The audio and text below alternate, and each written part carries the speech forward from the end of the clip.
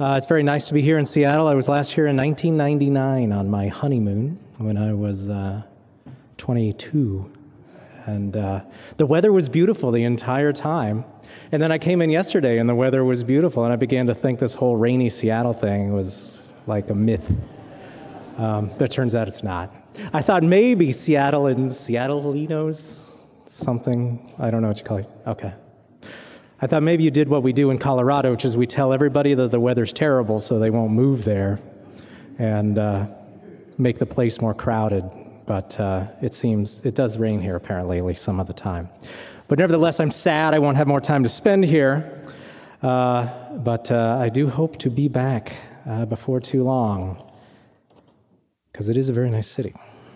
Now, I've been asked to speak about some other myths related to the campaign this year. And we could spend all kinds of time on various other myths, but we'll try and fit in as many as we can here for the next few minutes.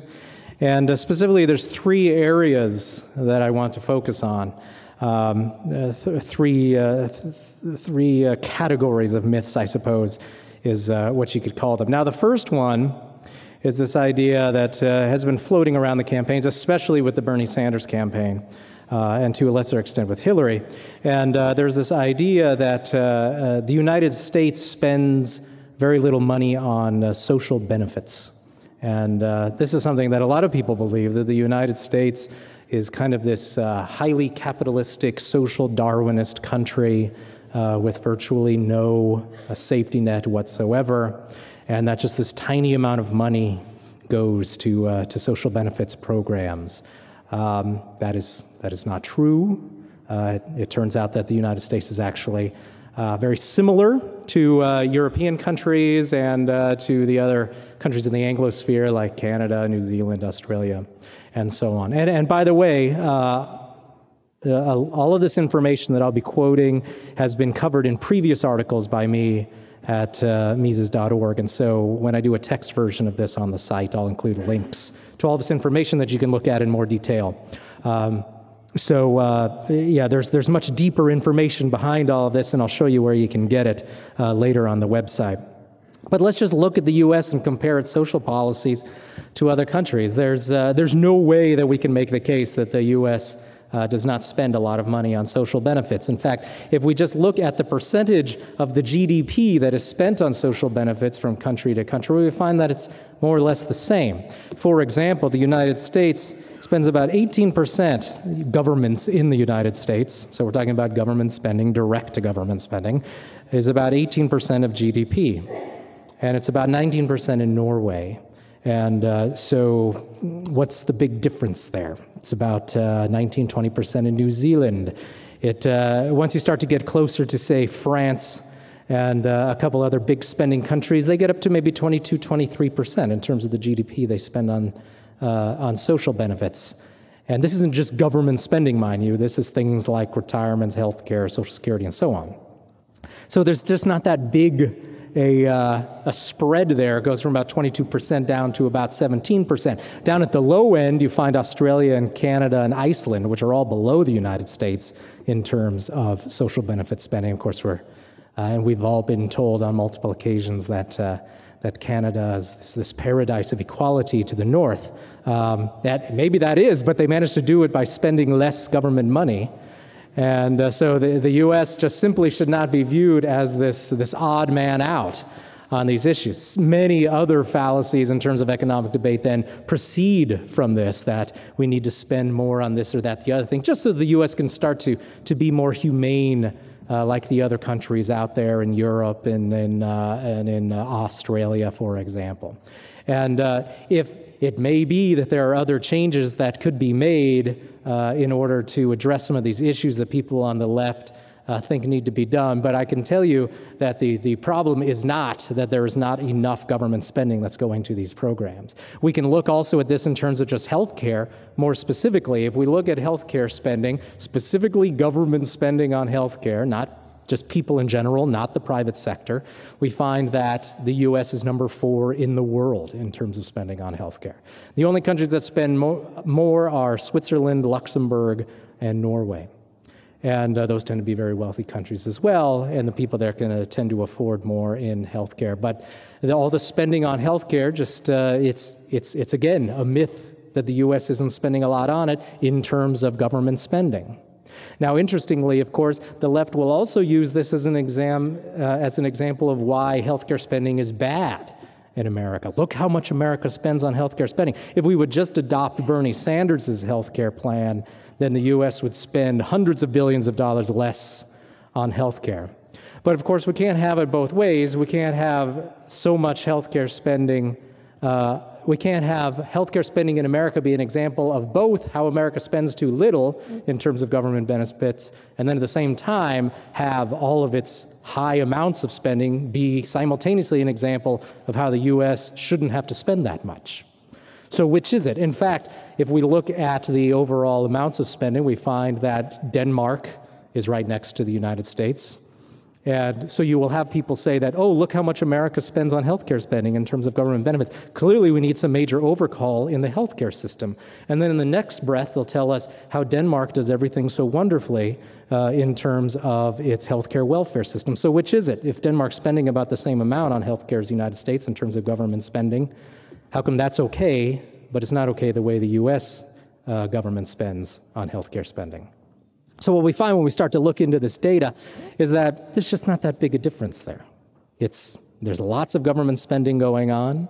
In fact, if we look at how much the U.S. spends when we look at tax policy, which is designed to help people with children, designed to help people keep more of their money rather than pay it in taxes. Once you take all that into account, when you start to incorporate American tax policy that's designed to help lower income people, what you find is the U.S. is actually number 2 in the world in terms of policies designed to assist the poor in terms of helping them keep more of their income rather than direct spending. So we should just need to get over the idea that the U.S. isn't spending a lot of money through its government programs on healthcare. If people want to debate over some different way to do things or some sort of change in the program, then that doesn't even really interest me that much. That's fine. Maybe some of those ideas you could make a good case for them. But those changes can be made without a need for any additional tax revenue or any greater spending, because the U.S. is already spending more than quite a few countries on its social benefits. So any sort of program, any sort of idea where someone like Bernie comes out and says, well, we're going to overhaul the program and it's going to save us billions of dollars, but first we just need to spend another $50 billion more, another $100 billion more, another $500 billion more, and then we can come back and then we'll actually spend less later down the road. But we're going to have to spend more up front, and then we'll spend more later. Well, obviously, you shouldn't fall for that, because you're never going to get to that point where the spending goes down again. So if we just compare the U.S. to other countries, there's no lack of spending on benefits, and we should just proceed accordingly. Certainly, it would be great to argue that that overall spending should be cut, but certainly, if we can make the comparisons, there is absolutely no case that can be made for the claim that the U.S. just simply isn't spending much. So no, the United States is not some kind of capitalistic paradise where we're all keeping all of our money and the poor people are getting what they deserve, or whatever the caricature is of capitalists. That's just simply not the case. And really, the U.S. should be looked at more of just like all of these other social democratic countries. A lot of spending going on, tons of government programs, and we don't even have time to go into the realities of poverty in the United States in terms of air conditioning, in terms of cell phones, in terms of automobile ownership, and all of those things that the poor have in the United States that they do not have in other places, especially in Southern Europe, where a middle-class lifestyle would be living in a 2-bedroom apartment without air conditioning and raising your family there. The reality here is much, much different. But you find it has almost a religious tinge to it, where you try to argue that the U.S. is really just not something special. It's not this odd man out. It's not this extremely stingy, miserly country where nobody's paying out anything in government benefits.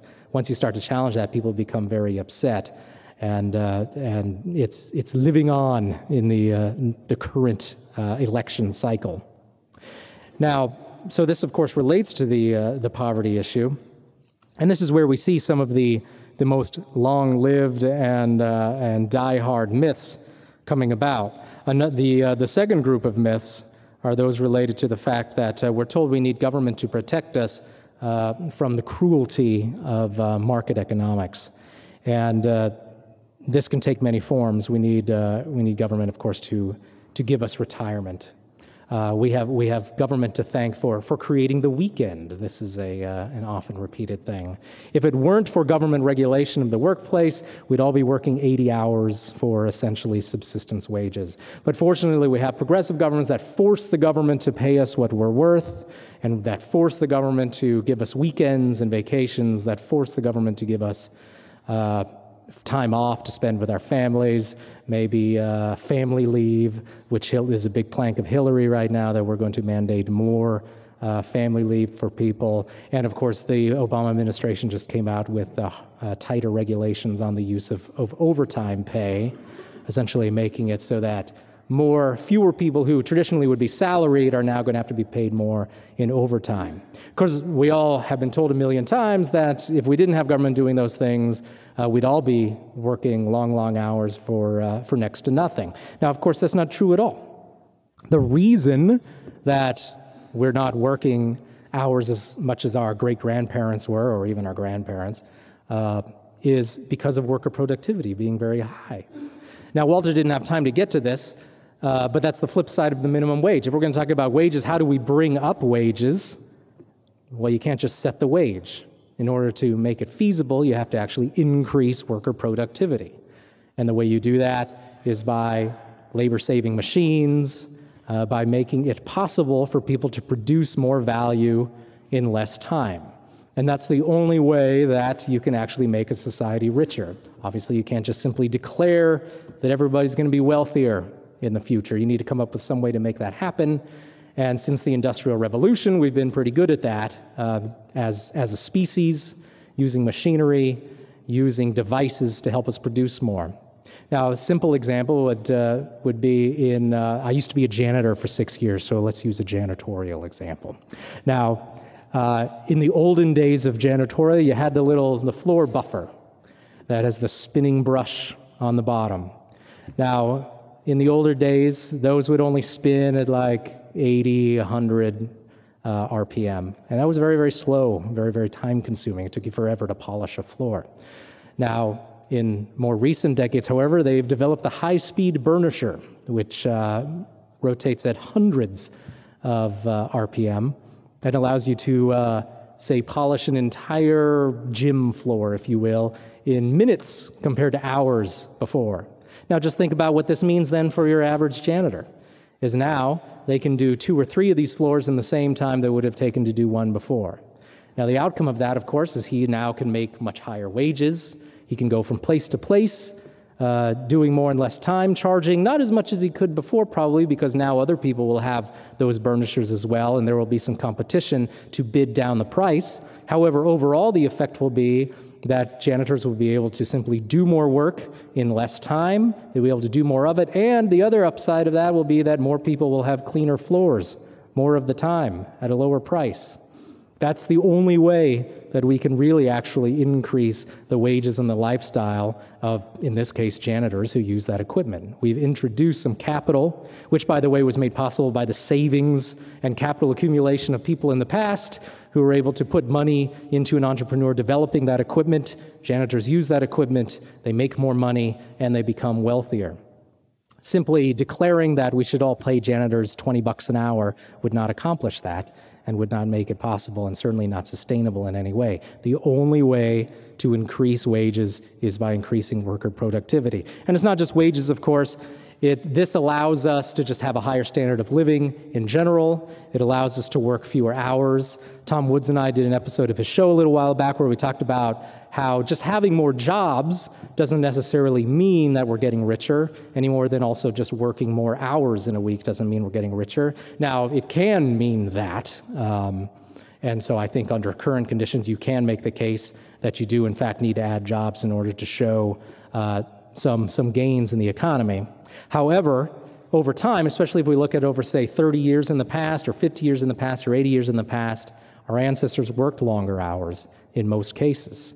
and they certainly had a lower standard of living because of it. The reason that they were able to work fewer hours over time, the reason that we don't have to slave in the field like our farmer ancestors did, or work long hours in a highly dangerous factory, is due to the benefits of increases in worker productivity. And that creates extra money, creates this wiggle room, if you will, because now workers are so productive and creates more profit and creates higher standard of living for everyone that workers can work less. It also gives their employers more extra money in order to make the workplace safer and to do a lot of things that actually make work less onerous, less time-consuming, and better overall. So when people tell us that we should be thanking for the government for the weekends, we should be thanking the fact that we can earn enough to live a nice lifestyle now in 40 hours a week, whereas our ancestors could only do that in 60 or 70 hours a week in many cases. It wasn't simply because the government declared now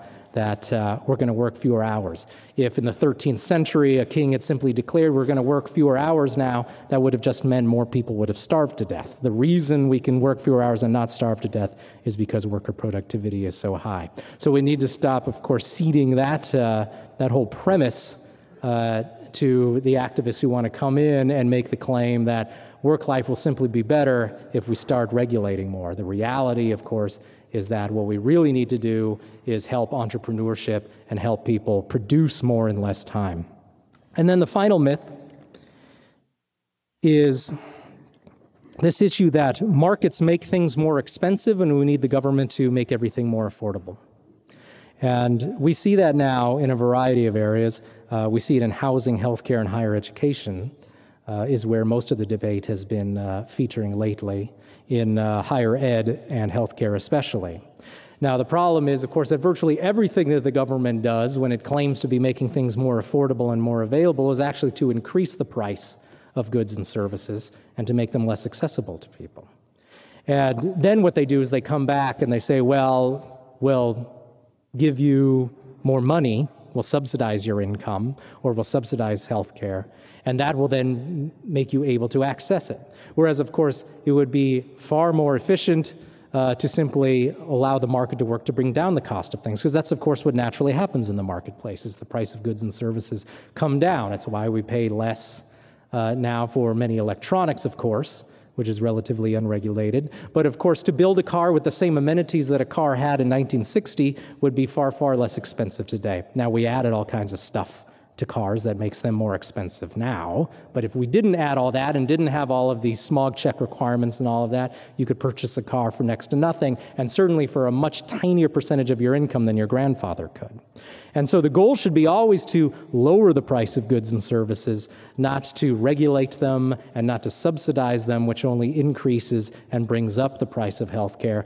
And we saw this a lot in a recent debate between policymakers over higher ed, where Paul Campos, a law professor at the University of Colorado, pointed out that it is absolutely not true. And now Campos isn't exactly a free market guy, but he was nevertheless honest enough to point out that higher ed is not more expensive because there's less government spending going into it. Now, all the data shows quite clearly that there's more government spending now than ever on higher education. The reason it's more expensive is because it is so heavily subsidized that it creates more demand for the product, and the price continues to go up. Now, at some point then, you need to start rationing in order to keep prices down. That's the only way to keep prices down. The market either rations it in terms of only providing certain services to people who can afford it, or it actively rations it in terms of the government only allowing you so many services that you can use. Now, the Germans have free education, but they ration it heavily through the use of tests. You're only allowed to go to higher ed if you qualify through a regime of government tests, and other countries do this as well. The US, of course, lets you go to college regardless of who you are, is very open with that, and that tends to push prices up quite a bit. But that is a direct result of the subsidy. The same is true in housing, both in for purchase and for rent housing, where there's both through Section 8, where they subsidize the renter, and that allows then renters to, or it allows the landlords then to demand more money because the rent is being subsidized, partially subsidized by the government. And of course, home ownership is constantly being subsidized by a wide array of government programs, Fannie, Freddie, FHA, and so on, that help drive up the price of home ownership as well. But all the while that all this is going on, and all the price of these basic things that we need to buy every day, we're being told that somehow magically the market is making all of these things more expensive, whereas the mechanism is never quite explained. Or if they do manage to come up with something in the market that shows why something's becoming more expensive there, then they just leave out the fact that a huge portion of the market is being subsidized. And of course, healthcare, as we noted in the first part, is heavily subsidized as well through all of its massive amounts of spending, which of course makes the US the fourth in the world in terms of government spending. So through all of this, then we're just supposed to sit back and watch the debates as all of these myths are repeated again and again. The market is our enemy because it makes things more expensive or does nothing to help us afford things, but fortunately the government will step in to do that. And then we're left, of course, with this idea that the US is somehow unique and more heartless than other places, and none of that is true. And unfortunately, it doesn't look like those myths are going to go away anytime soon. They were around 4 years ago, 8 years ago, and even more so actually in periods in the past. And they're coming back full time now. And you're not even seeing any sort of substantial debate about it. I don't think we'll see any kind of real debate over Social Security or in any real cutbacks to health spending or anything like that. And so I suppose it's now helpful to know about these things, and maybe at some future election cycle, we might see a more rational treatment of these things. But until then, thank you very much, and thank you for being here.